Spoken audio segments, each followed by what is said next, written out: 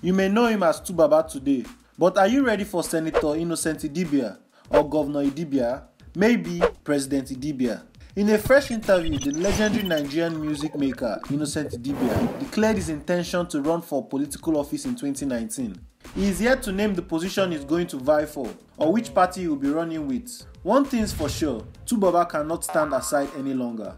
Speaking to the press, Idibia admitted that politics affects everything he does.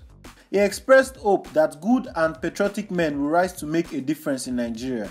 The award-winning musician also spoke on the ongoing herdsmen vs farmers crisis that has had a particular negative impact on Benue State where he hails from.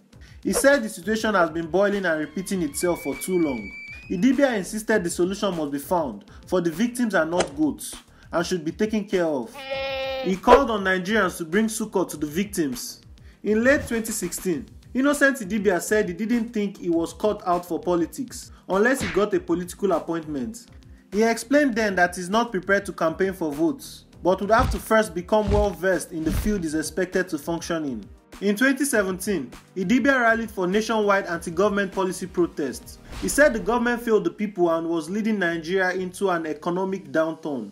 But the protests never came to life, as Idibia came under severe pressure and had to cancel the demonstration. Do you think Innocent Idibia will make a good politician who is capable of bringing more positive changes to Nigeria?